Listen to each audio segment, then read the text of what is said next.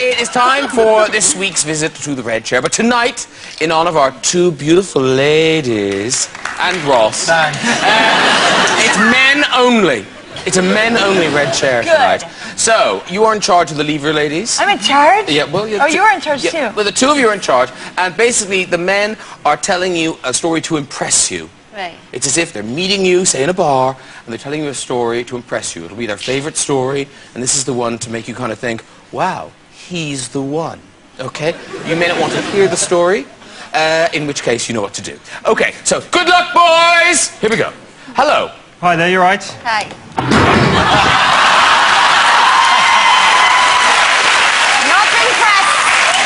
Not impressed. That was going to have to be an amazing story. That was very harsh. Very harsh. He had sexual ninja written all over him. Now, maybe we're saving the fine wine to last. Who's next? Oh, now, yes. What's your name? Andy. It's Andy? Yeah. It's Andy. Where are you from, Andy? Australia. He's from Australia. Yeah. That okay? Yeah? Good. Australia. Okay, off you go with your... Don't lick your lips like that. Looks weird. That's what's gonna happen. Maybe we only read it because the first one didn't get to speak. Most of them don't. I think this gives us an insight of if this really was a bar, the way these two would behave. There's literally blokes standing there. Yeah, you've heard us song. Bang! I kissed a girl and I liked it. Yeah. Oh. All right. Got a room. Oh, hello. Hello. Oh, is it hot in here? Okay, one more. Here we go. Oh, he's made an effort. What time are you from, sir?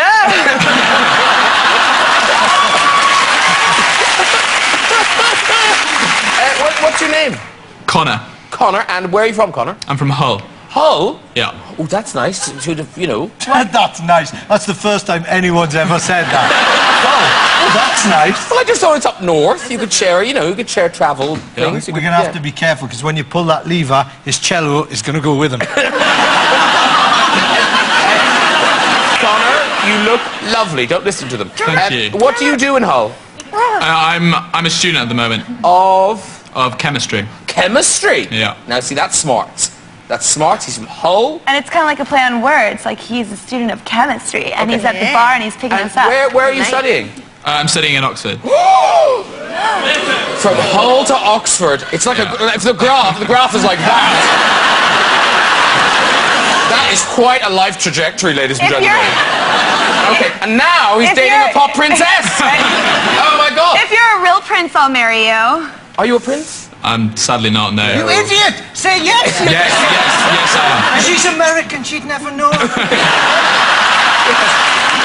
I am the Prince of Hull. So off you go, Connor, with your story. I have an unfortunate habit of sleepwalking, which has got me into some awkward situations. The first of which was locking myself out of my house at 3 a.m. wearing just my underwear. I had been dreaming that I was at a party and that I needed to leave to go home. And when leaving, I thought, oh no, I've just gone out of the house and left this person's... Love of God! But he was a prince! I think some fumes from an experiment got to him. What part of Hull is he from? Well, actually, I very much like the Humber Bridge. It's marvellous. Yeah. Maybe he's actually from hell. Should we try one more, and then we'll call it a night? Okay, hello? Hiya. Okay. What's your name? Michael. Michael. Oh, look, he's a nice smile. Oh, Cheryl, don't look like that. It's lovely. He's wearing two tops. You could be the man of your dreams. They're attached. Yeah, no, they're attached. No, don't say that, don't say that. It's That's fashion, not cool, bro. it's fashion. Is there, I know I'm not glass houses and all that, but is the hair, what's happening there then? He's got a little beardy thing. No, the hair, the actual... Oh, on top of his head? Like the spiky... Should that have cheese and pineapple stuck? Oh, too cruel.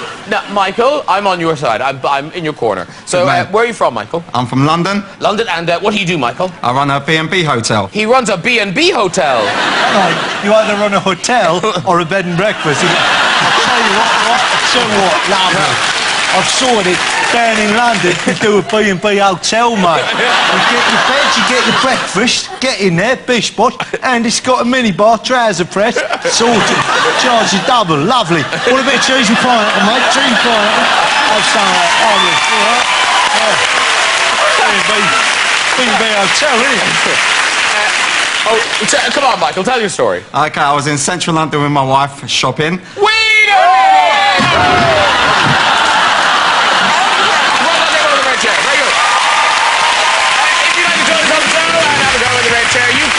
Just contact us via our website at this very address. Thank you to my lovely guest tonight, Mr. Ross Noble.